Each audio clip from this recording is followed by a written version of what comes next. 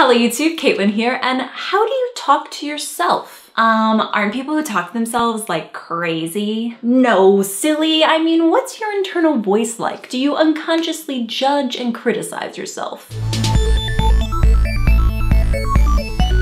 So my friend Alicia made a post on Facebook recently that really resonated with me. She had challenged herself to write out a list of all the negative and positive things that she says to herself during a typical day.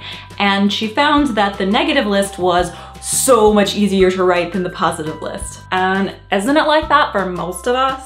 If you've ever struggled with your self-esteem or self-confidence, then you know exactly what this feels like. There's a little voice in your head that says really nasty things to you and about you all day long. And the voice that compliments you gets quieter and quieter until it's eventually stifled underneath all that negative self-talk. So Alicia baring her soul in a way by making public that list of negative self-talk and vowing to be more conscious of her internal monologue has made me want to challenge myself to make a list too. So this is the kind of negative stuff that I say to myself on a daily basis.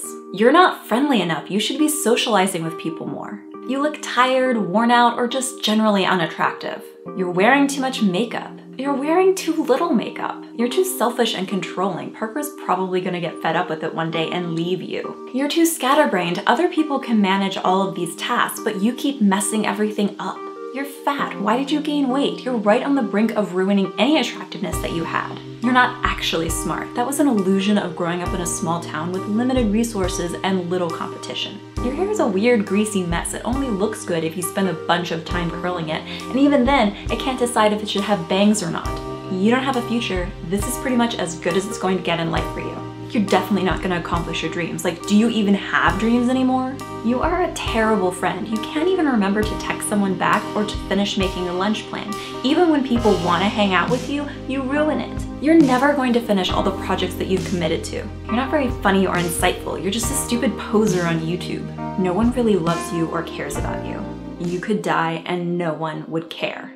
Yeah, that last one gets to the really dark place I can go. But honestly, though this is not a very nice way to talk to myself, this is actually an improvement on how I talked to myself 2 or 3 years ago. There was definitely a time in my life where it was a constant stream of, you don't matter, die already, you don't have a future.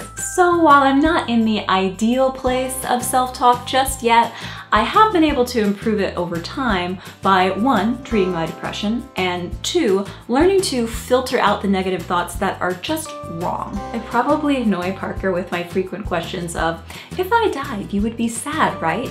Or, you love me, right? But those kind of affirmations from him and being able to talk with him about the negative things that I say to myself have really helped me be able to say, okay, don't listen to this. This is not true. This is a lie that you're telling yourself. I'm not 100% there yet, obviously, because the negative self-talk that comes from insecurities, like my weight or my attractiveness or my ability to accomplish projects, are a little bit harder to get rid of.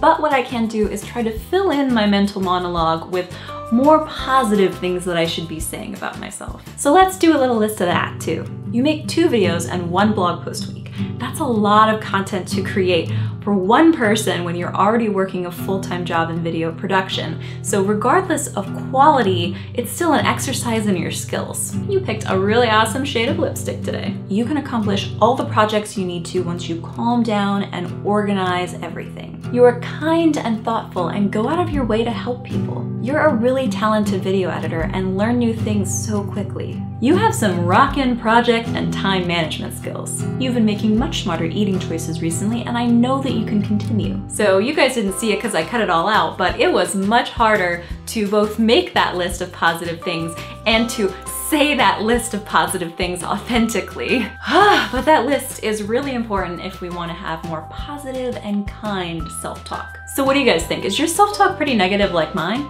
Can you think of 1 positive thing to say about yourself right now? Leave it down in the comments. Plus, remember to like, favorite, share, and subscribe if this video made you smile. See you guys on Tuesday.